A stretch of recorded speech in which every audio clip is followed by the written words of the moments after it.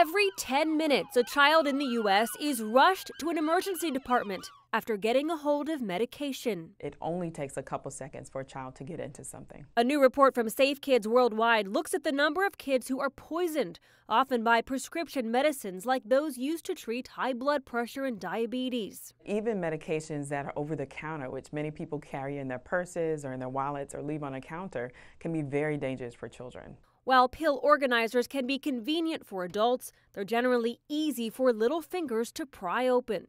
Experts recommend keeping purses, tote bags, pill boxes, anything with any kind of medication up high. And keep the poison control number on speed dial, 1-800-222-1222. Erica Edwards, NBC News.